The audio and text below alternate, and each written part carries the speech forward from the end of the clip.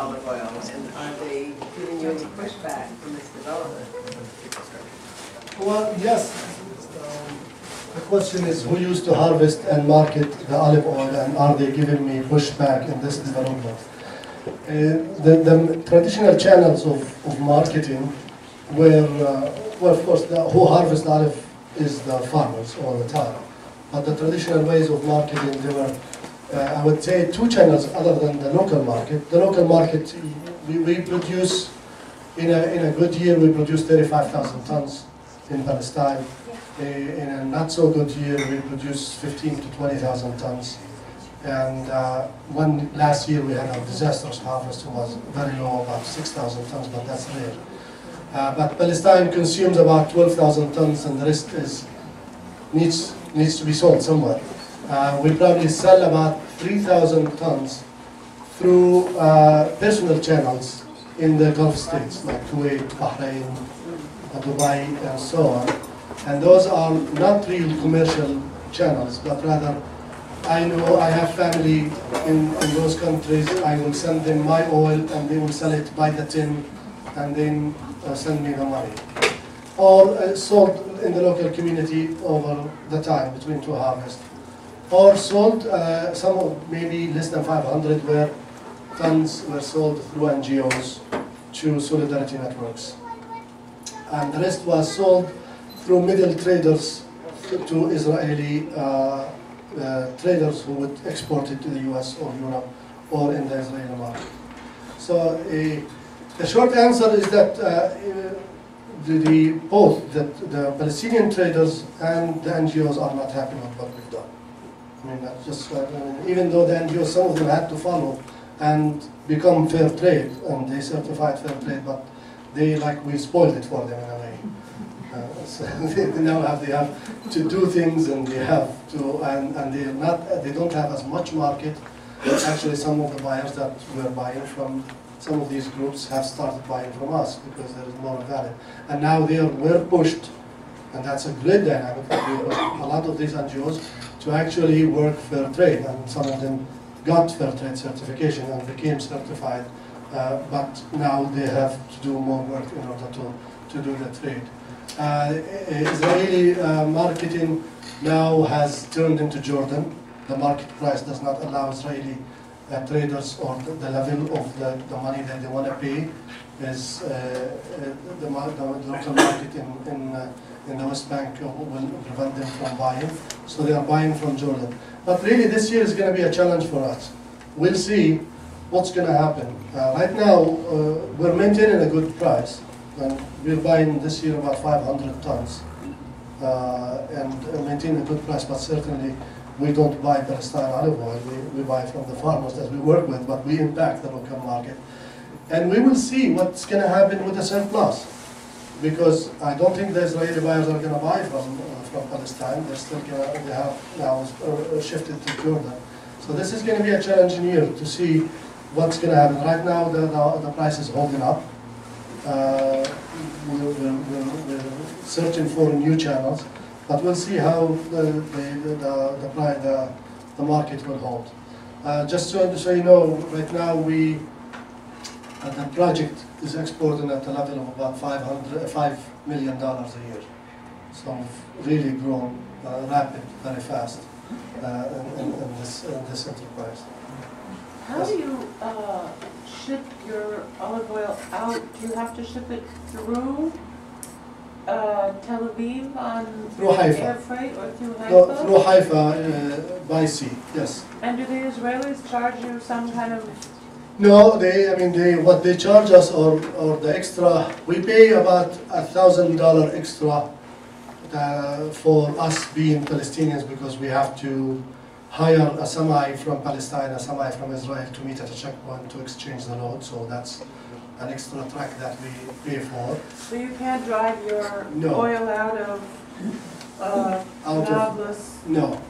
You have to leave it at a checkpoint. We swap it at a checkpoint to with an Israeli truck driver that takes it to the port, and we cannot stuff our container in Palestine and pass it through the checkpoint, even though they have laser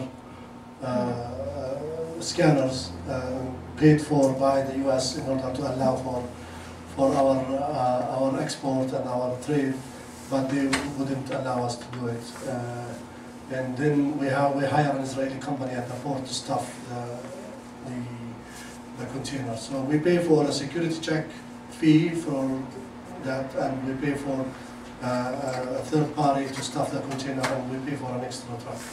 Together between $800 to $1,000 every load. Yes. So when you press the olives, I would imagine there's some leftover product, like some husk, some mucilage or something like that. Can that be sold as feed for an organic situation, or use it as it's more suitable for composting? And the pits, can you use them for bedding, for like you do with almonds? You can use all those byproducts for other things. Yeah, we mainly right now we use them for heat source. A lot of the farmers use them to warm their houses with them. In our facility, we have a boiler that runs on the husk, and I think potentially they have even better use. I mean, if you know these pellets that there are heaters that run on pellets, we can actually get a separator that separates the olive meat from the pits themselves, and then the pits can be a good pellets for the heaters, and the olive can be fed to the sheep and goats. So we're planning on doing that as well, because we have a lot of husk, but it's mainly used as heat source, because both the bread baking, the traditional tabbouleh bread, runs on the husk, and they just light them and put them in their houses, and they actually burn for a long time because they still have some oil in them. Yes? So if your harvest last year was really low, are you going to be able to meet your commitments of olive oil shipments or orders? It was an odd year, and actually we did ask our suppliers to, which is very rare for a company to do, we asked our buyers to shrink down their order as much as they can last year. So we can supply them. But yes, we were able to supply about 150 tons last year. This year we are exporting 500 tons. Yeah, it was a bad year. Yeah, it wasn't a very off year. What happened is it's really related to climate change. We had very late rain. Early in the year we didn't get rain. And then the late rain then produced very late blossom. And then the blossom came during hot and windy season, which we lost most of the blossom, so we ended up with no olives in the fall. Yes? You mentioned a differentiation between different standards and different grades of olive oil, the extra virgin and the virgin, and I suppose there are other types as well. And you also mentioned the biodiesel project. And in fair trade, one of your principles, I know, is that you buy the entire harvest of the farmers, so they won't be stuck with surplus. Right. So is it possible that with that differentiation and with the biodiesel project, you might actually be able to purchase huge quantities, even not organically grown, and that way keep the price even higher for all the farmers? To offer it as biodiesel? Yes. It's, because you won't have a surplus, it will lower the price. yeah, but that will be a lot more expensive than diesel. And that would be obviously difficult for the farmers to afford. I mean, it has a lot more value than diesel, olive oil. It's one of the high price commodities. Yeah. But I mean, we're more invested in bringing the value high. We're trying to bring the value of the olive oil. We're now in a movement called Beyond Extra Virgin in Italy. And we actually hired a French expert from the internet.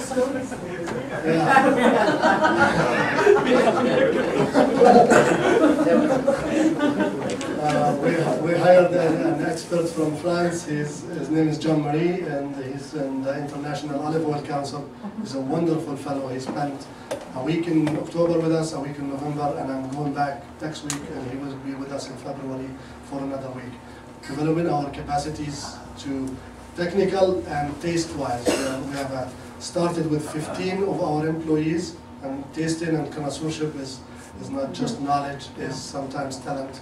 So we started with 15, we have a tasting team, we are narrowing it down to 5 now. And he's working with this team, and both working at the farm and in the farming practices, the handling into our storage and into the processing to produce really high quality olive oil that can be sold at premium shops with an added value. I think that's how we want to bring an increased income to the farmers. This year we were able to pay 2 shekels extra, that's a little more than half a dollar, $1.15 extra for those who produced premium quality beyond extra virgin olive oil, and we want to push that more in our farming community. We have market for it. I mean, yes, it's a niche market, but Palestine is a small country. And each market in the US and in Europe can take all of our products. So this is the approach we are doing, and we're also going at it, increasing the value output from a quantity perspective.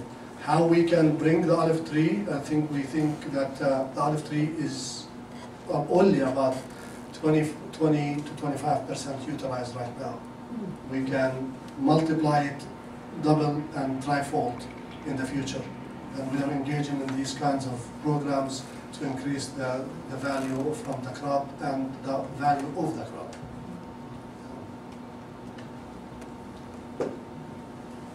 Yes? Have you had any, has Canaan had any publicity lately or any? Oh yeah, thank you for bringing me to tomorrow, Pick Up Business Week. We've had so much publicity so far. We've been in the Washington Post, we've been in the Guardian, we've been in many, an Organic Monitor, Ethical Consumer Magazine. We had so many mentions in newspapers and websites. But tomorrow we have a full article on Canaan Fair Trade in Business Week. And Business Week is so pick up the magazine, you will find an article on us. In those areas that Israel will not allow the picking to take place, what happens over the years with those trees? In fact, they're not picking the olives. Well, I mean, they of course, the whole value of the orchard as an orchard degenerate. The farmers, any chance they get to go there, they will go and offer whatever service they can do. But certainly, irregular service does not maintain the trees. So they become, the whole mountain becomes very wild setting, and those trees start fading in their capacity to produce. In some of the challenged access area for us is difficult because we cannot certify them organic, because the farmers cannot have regular access to them. And when they do, one of the things that the farmers fear the most is weed and weed control, because weed become fire hazard in the summer. So when they do, they go use herbicides because they don't have enough time to actually do the weed control and mulching and what they're supposed to do. So that takes the advantage of organic farming out. So yeah, these areas become challenging to maintain, but nevertheless, wherever we can, we help them to maintain that human connection. Again, thank you very much, all of you.